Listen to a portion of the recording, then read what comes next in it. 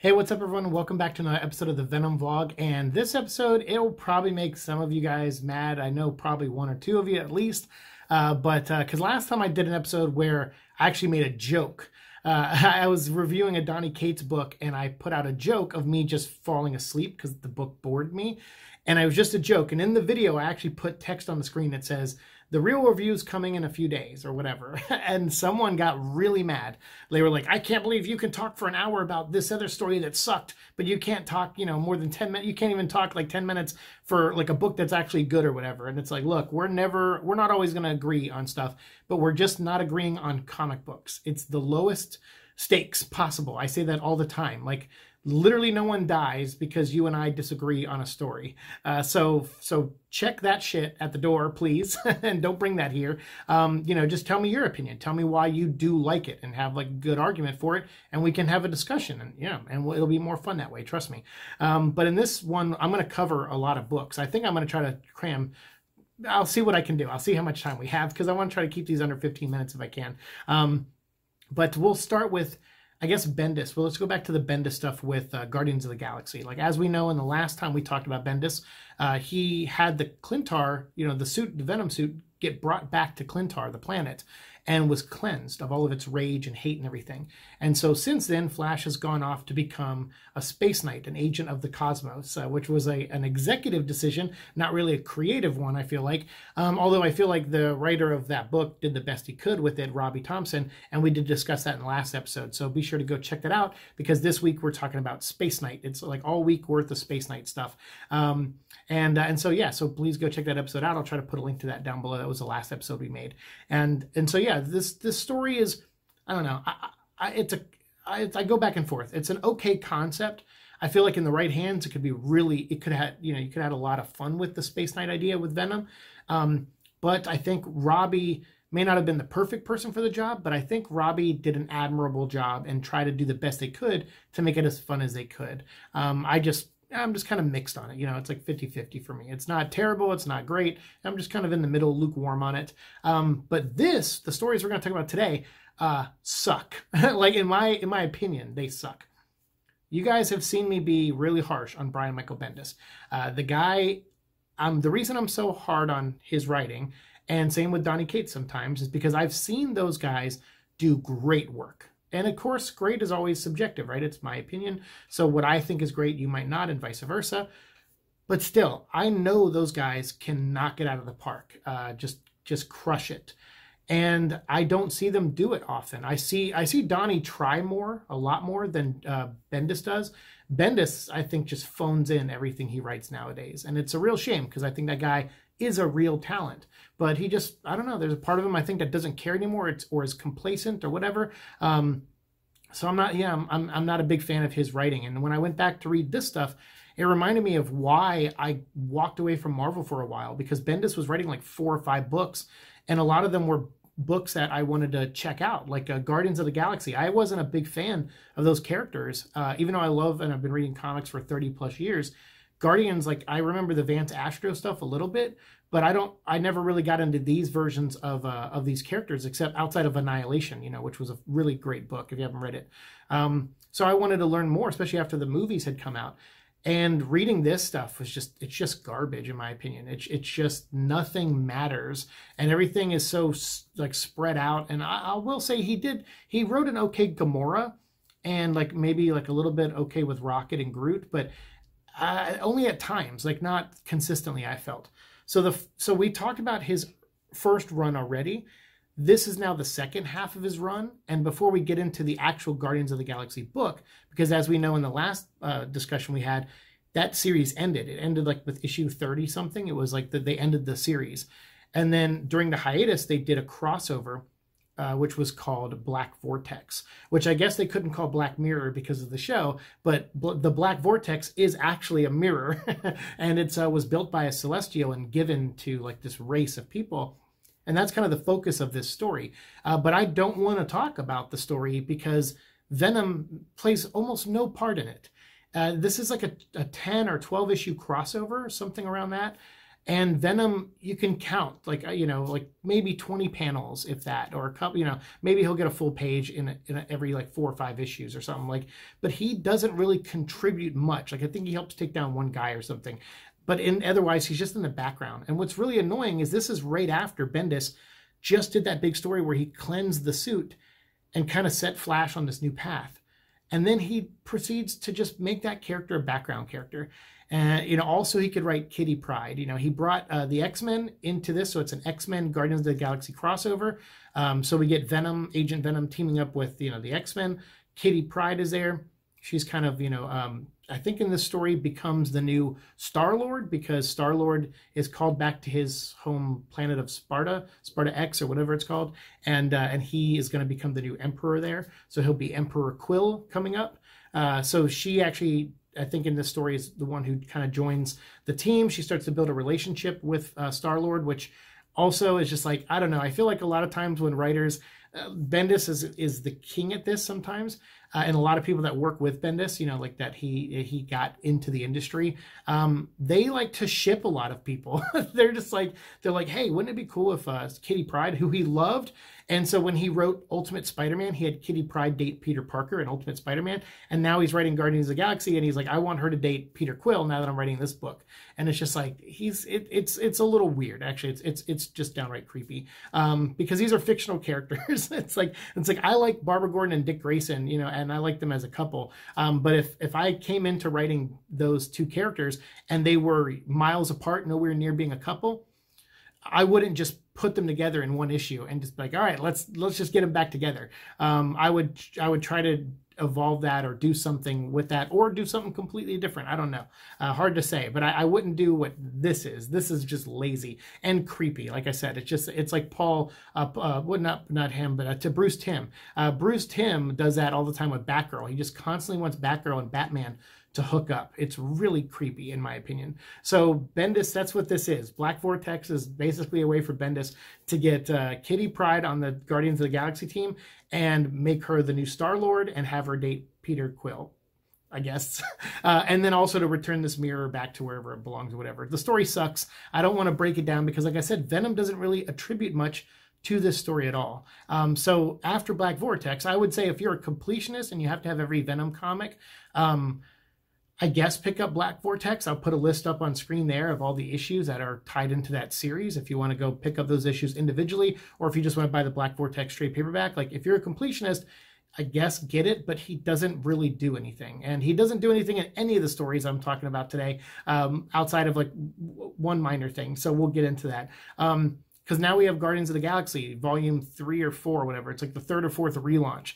And it's pretty crazy when that movie did as well as it did and it made as many fans as it did. And then you get Bendis, who was supposedly the #1 writer over at Marvel at the time. And you get him to launch a Guardians of the Galaxy book. And by issue 30, the sales are so bad, they already have to reboot it. It just showed you the problems that I'm not alone in saying that this book is bad. You know, but if you're out there and you have a different opinion, definitely let me know down below. I don't like to crap on other people's opinions. So if you do have a different one in mind, you know, please let me know in the comments. But I do not like this run. So the second or this next volume, I guess, has a new #1, and it starts off with a story called Emperor Quill, I believe, and it has Kitty Pryde on the team, and you know, Venom's there and everything like that. And I don't know, they just go out on adventures in space, and it's boring. It's absolutely boring, this book. They go to nowhere for a little while. They fight this new Kree woman named Hala, and then they go and fight the Nowhere Squad or something like that. I guess Venom helps like tie up one of the guys. He like puts his arm around him and like his arm's behind his back and is like holding his head. And he's like, you know, so that Groot can get a shot in or something. But in this whole first trade, nothing happens. And it's weird because these trades have like 4 issues in them. They're only like 100-page trades, and that's with the special features section in the back. So it's like 4 issues per trade, and Marvel charged like, you know, put them out in hardcover and charge like 20 or 25 bucks for them. I mean, just such a, God, I hate it. I hate it. It's so wrong, I think, as far as like quality and quantity. Like, if you're going to put out a hardcover for 25 bucks, at least make 6 issues in it, and I don't know, make them better than this. I wouldn't even have printed these in hardcover. Honestly, I wouldn't have wasted that quality of printing, to be honest with you. But yeah, I'm really mean about these series because I honestly felt like reading these were just a complete waste of my time. And that's why I'm not going to do an hour discussion on them, because I feel like it'll be a complete waste of your time. So I'm just kind of grazing over them. So the first trade, nothing happens. Venom doesn't do anything. So we have Black Vortex, which is like about 10 or 12 issues. Like I said, nothing happens with Venom in that. We have 6 or 4 issues or 5 issues of Guardians already. Nothing really happens with Venom there. And then we have the second volume, which is called Wanted, I believe. And in this volume, there's actually one whole issue that focuses on Venom. Venom and Groot decide to team up with each other because the team, they're looking for Angela, you know, who used to be a Spawn character. She was an angel from heaven in Spawn, and then I guess created by Neil Gaiman. And there was a big legal battle over her. So she died in the Spawn comic. She died in like issue 100 of Spawn. But now she's over in Marvel because Neil Gaiman won some kind of custody battle or whatever, and brought her over to Marvel Comics. And they decided to put her in Marvel and make her like Thor's sister and do all these other dumb things with her, which is a shame because I thought that was a really cool character when she was a Spawn character. But at Marvel, she's kind of been like meh to me. And they bring her over, and they're looking for her. The Guardians of the Galaxy are looking for her. They're gonna have her join the team, or she's been a part of the team on and off. So they want to bring her on board, and she got separated from them. So now they're just going to all these planets looking for her, and along the way, you know, they get into some trouble and they fight other races, alien races and stuff. And one of which is a single issue all dedicated to Venom and Groot when they go down to a planet where they find some Skrulls. And if you don't know the lore, obviously Venom has an issue with the Skrulls, and he doesn't like seeing them, so he's ready to just rip them all apart, but Groot stops him. And then the Skrulls, and these are the exact Skrulls, a lot of them that invaded Earth during Secret Invasion, and they were trying to run throughout the galaxy, and now they're being, you know, hunted down, and there's only, you know, a couple dozen of them or a couple hundred of them left.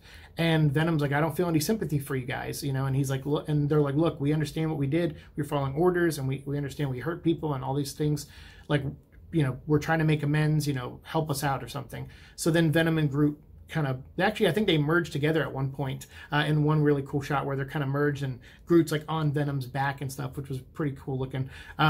But other than that, it's like that's it. Then they kind of team up with the Skrulls, they fight these other aliens, and then they rejoin with the other group, you know, the main group, and then they go to all these planets and then finally find Angela at the end. And that's it. It's like, that's it, man. You get one issue out of, like, now we're up to like maybe 20 issues between Black Vortex and now, where we have about 20 issues we've discussed. And one of them was dedicated to Venom. And this is from the same writer who, like I said, came up with this big story. Well, it wasn't a big story. It was like 1 or 2 issues, but it was a big moment in the character's history of the suit being cleansed and being, you know, brought to Space Knight status or whatever. And then you have Bendis just like, all right, I'm done. I don't want to do anything else with him.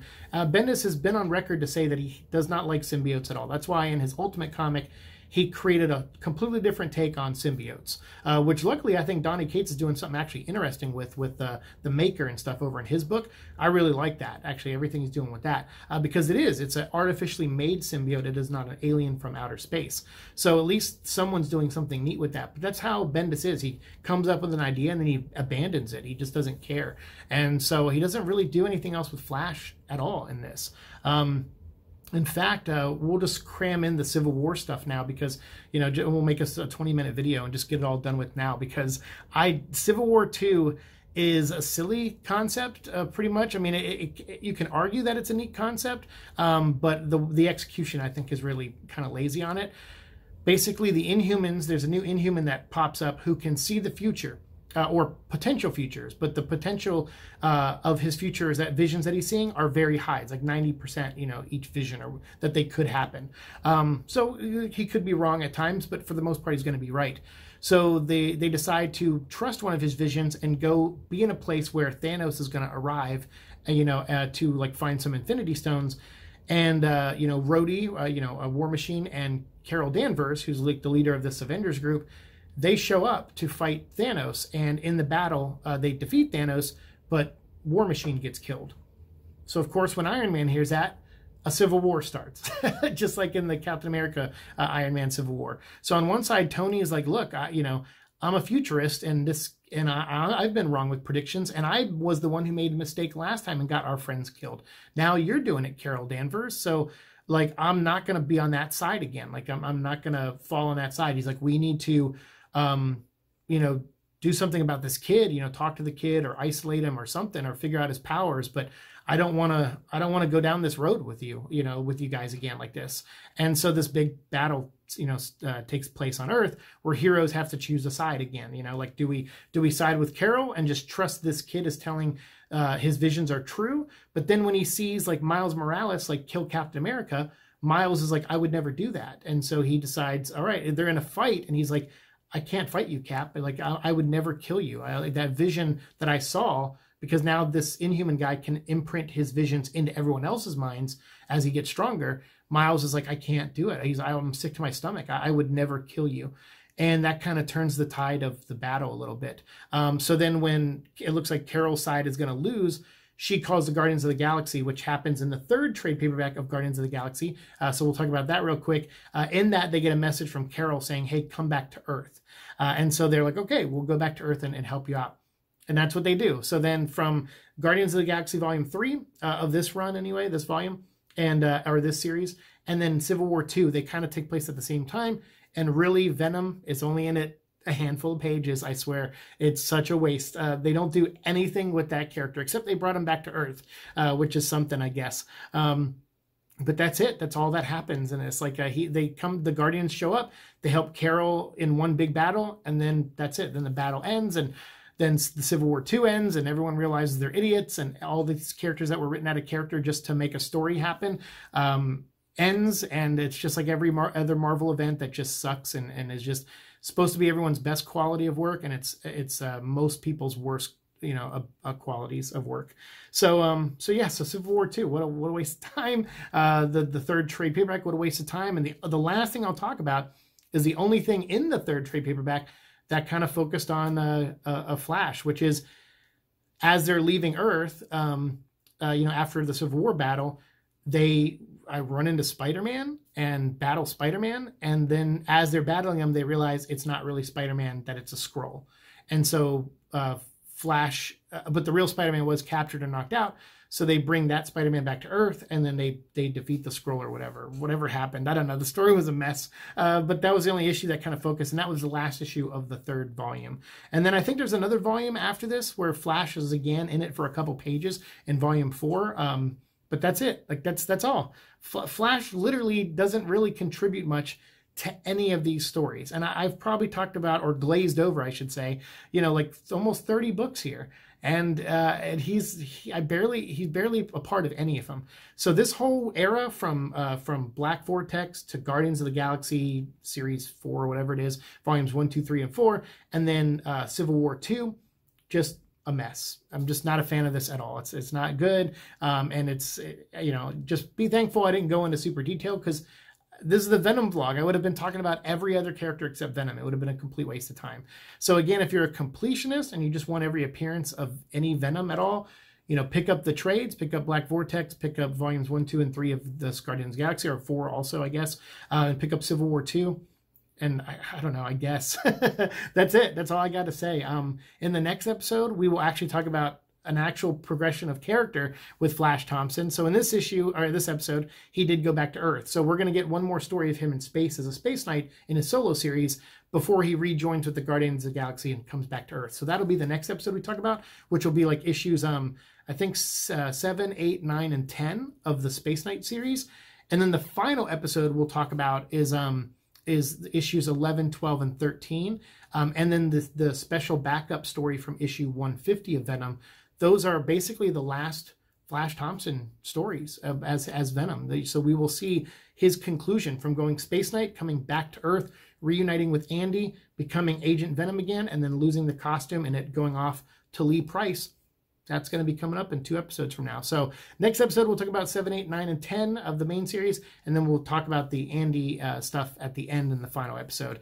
But yeah, that's it. That's boring. This whole thing, all these books, I read them and I just was like, I hate myself for reading these books. And then I had to reread 2 of them because I forgot what happened. I was like, no, surely Venom was in Black Vortex more than that. No. And surely he was in Civil War more than that. No.